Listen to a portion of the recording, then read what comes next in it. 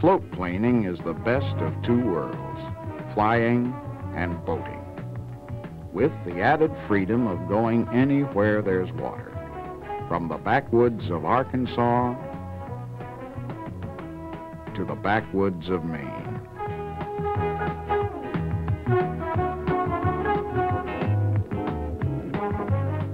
Flying over the popular lakes of Florida or the unknown lakes of Alaska. Here in our last frontier, the airplane is the fastest and often the only carrier. The early Alaskan bush pilot has already earned a place in American folklore.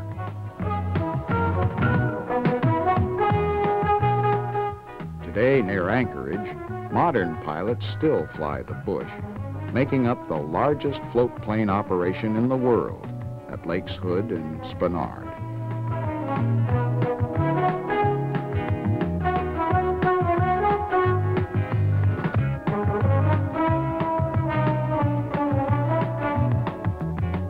But no matter where you operate, the fundamentals of flying floats are the same.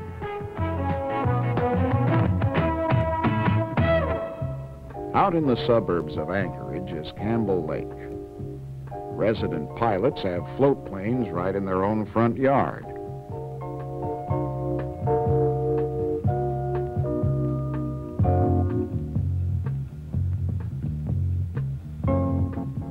You'll find pre-flight checkout of the float plane generally similar to that of a land plane.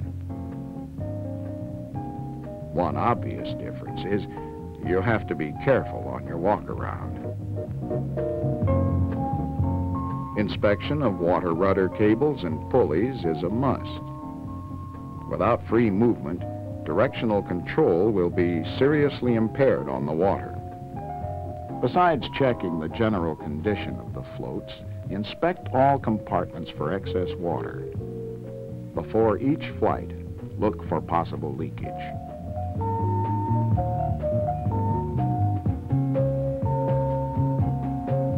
Knowing the prevailing wind and water condition is part of the pre-flight procedure. Before leaving the dock, you should evaluate conditions for taxiing and takeoff and plan a dock departure to avoid boats, other aircraft, or obstructions.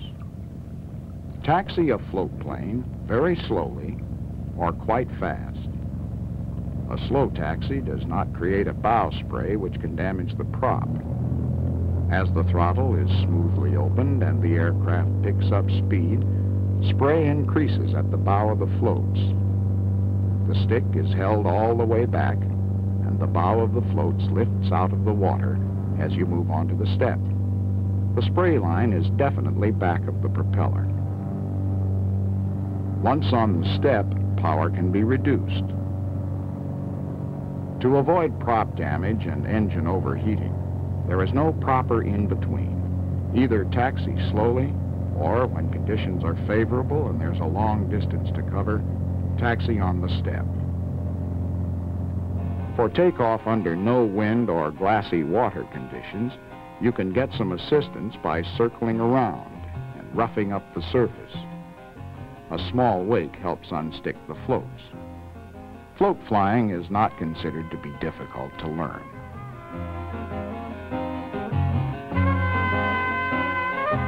Landings and takeoffs are comparatively simple in water areas that are generally large and traffic-free. However, keep an eagle eye out for unexpected traffic. Once on the step, merely add power and accelerate for takeoff. When sufficient flying speed is attained, a very slight increase in back pressure will lift the aircraft cleanly off the water.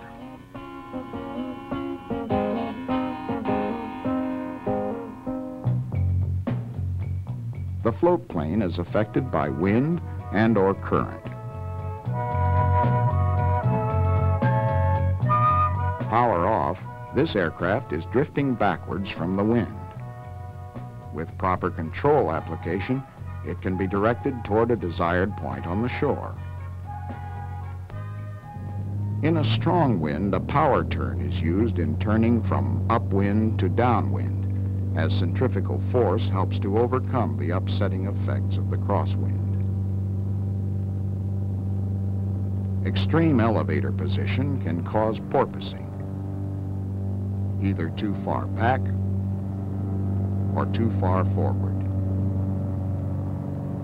If you're unable to correct a porpoising condition, close the throttle immediately and start your takeoff again. A premature liftoff or lowering the nose too soon after liftoff can result in flying back into the water.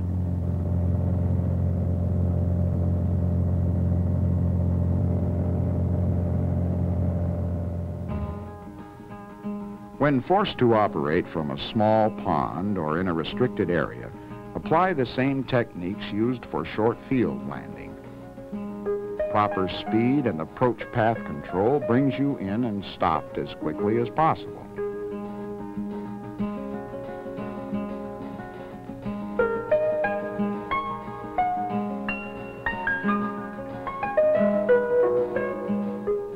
Sometimes it's easier to get into than out of a small lake.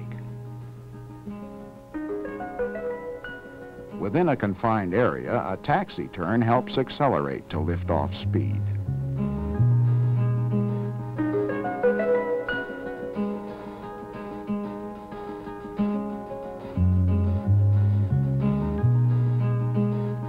Then climb out at best angle of climb speed to provide the most clearance.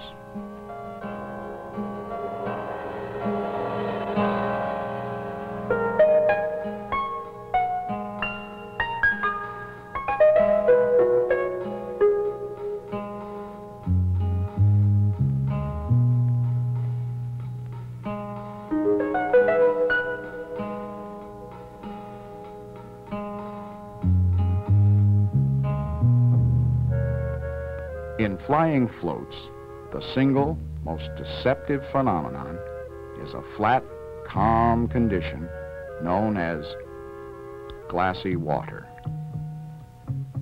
It can be deadly. Calmness of the water tends to mislead you.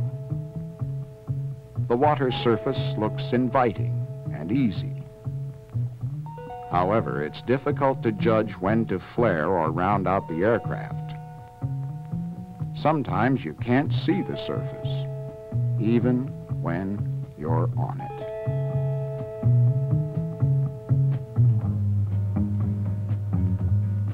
We're going to line up an approach that passes close to the shore so we can maintain a reference point.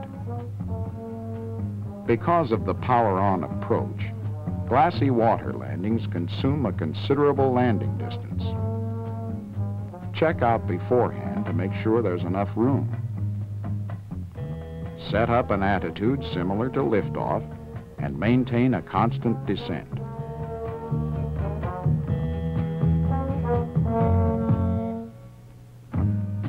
Remember, try to land as nearly as possible to the shoreline or next to a boat, anything that can be used as a reference.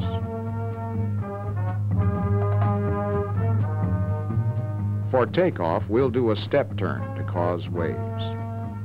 This not only helps free the floats, but also improves depth perception.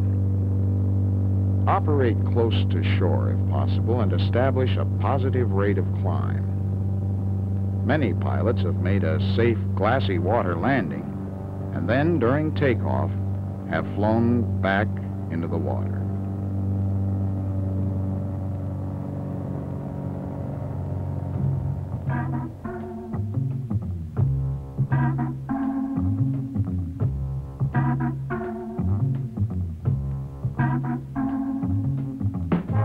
River landings have a different set of techniques and require good headwork.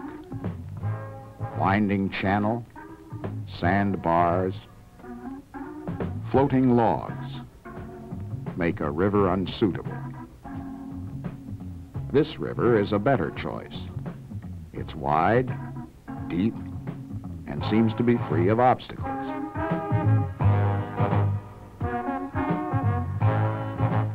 But before landing on any river, it's a good idea to seek advice from local pilots.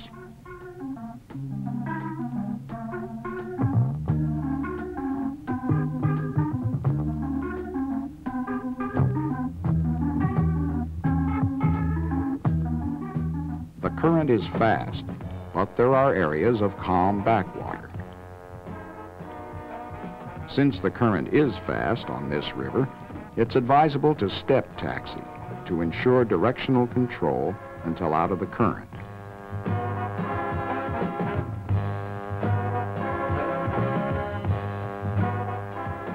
Unlike a glassy water landing where we operate close to the shore, you notice we stay well clear of the bank.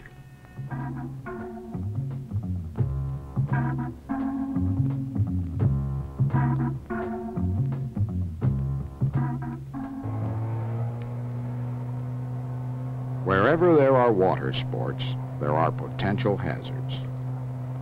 The last thing a fisherman has on his mind is to look out for airplanes, and he's liable to suddenly appear from any direction.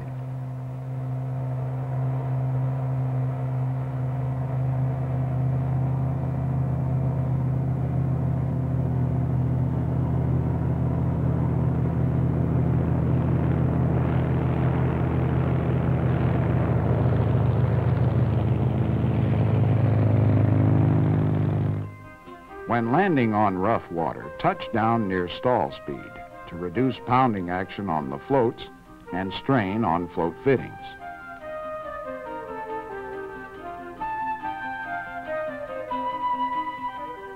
In working up to a low dock or float, approach slowly from alongside instead of directly toward it, and take into account effects of wind and current. Make sure the engine is stopped before coming alongside. Where no helper is available on shore, get out on the float and do the fending off job from there, by yourself. Be careful though. Believe it or not, too often someone in a hurry to get on the dock jumps from a float into a still turning propeller.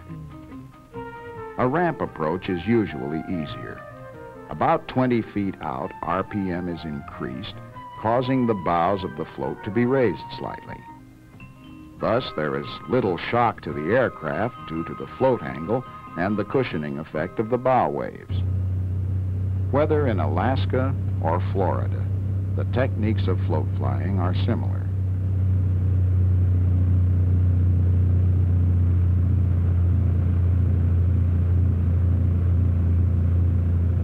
Float plane operators everywhere recommend avoiding boat wakes during a landing. Until the aircraft has slowed down, hitting a boat wake can damage the floats. The wake is helpful for depth perception, but touch down beyond it. Sometimes you'll find your seaplane in areas that offer no docking, mooring, or handling facilities. Before beaching on an unknown shore, inspect the bottom for sharp objects that could puncture the floats. Then, approach the beach at the slowest possible speed, cut the engine, lift the water rudders, and allow the aircraft to drift gently into the beach. Once ashore, lift the tail of the airplane and carefully pull it up onto the beach.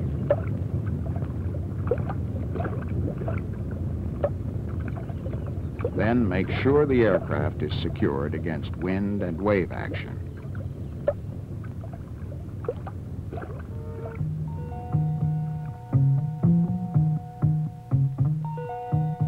In Maine, like Alaska, you need the float plane to reach the remote backwoods.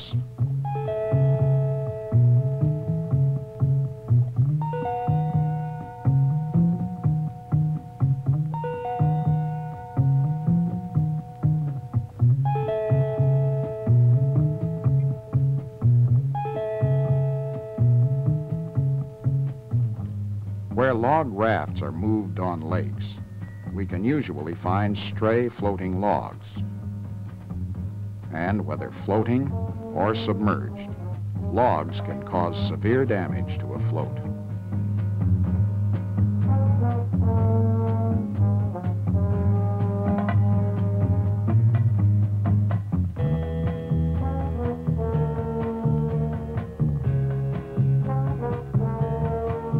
Since so many highly experienced pilots have been fooled by glassy water, let's have a closer look.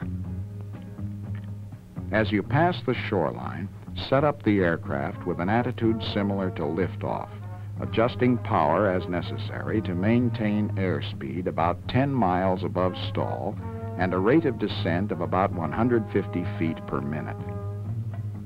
With a constant power setting and a constant attitude, the airspeed should remain fairly stable.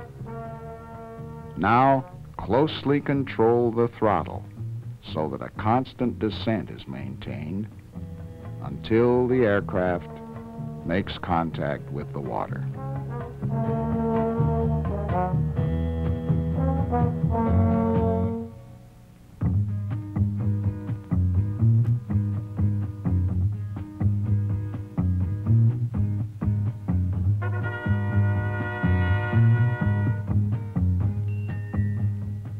Glassy water accidents are caused by misjudging height above the water, either flying into or stalling out above it.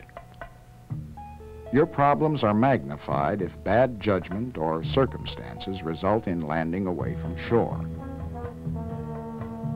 Then, proper glassy water technique is especially important.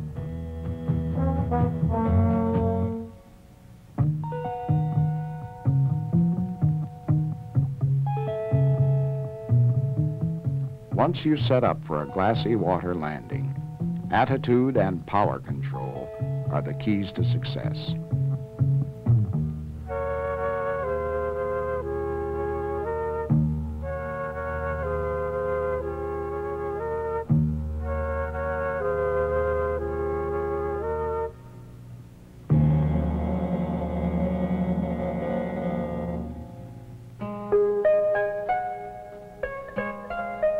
Even though float planes can land almost anywhere, weather is still a factor not to be overlooked.